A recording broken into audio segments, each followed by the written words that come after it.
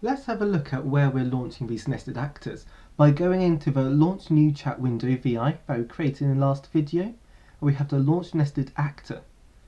Now there's a Boolean input to this VI called AutoStop, and by default that is true.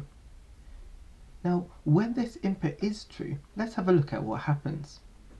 So I'll open up the launching VI, and when AutoStop is true, we record nested actor and queuers, and we build those into an array, and that array is stored in the actor object. So now let's have a look at what happens when we stop. So when we stop the actor, we're sending a normal or emergency stop message to all of the nested actors that we stored in that array. Just to summarize the auto stop behavior in Actor Framework, let's say the very root actor stops.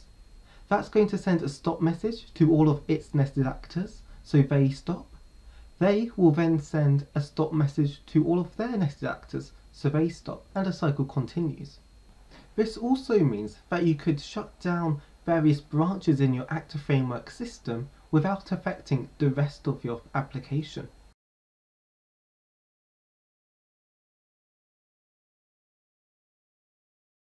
Let's say an error is triggered in one of our methods.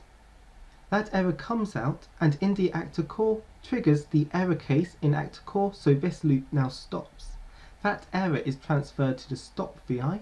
Inside the stop VI we have the stop core, which will send out stop messages to all of our nested actors.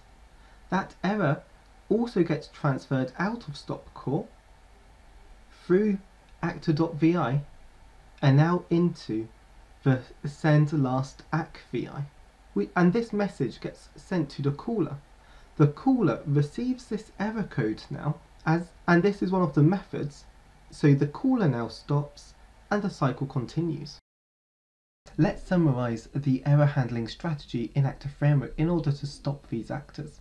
So if an error happens in any actor, that actor and its nested actors will stop because of the auto stop strategy I showed you earlier. The error is then passed up to its calling actor using the last act message. Because the calling actor now has that error, all of its nested actors will stop, as will that one, and it will send it up to their calling actor. And that way, if an error occurs in any actor, your entire application will shut down due to this chain reaction. As always, I hope you found this video useful.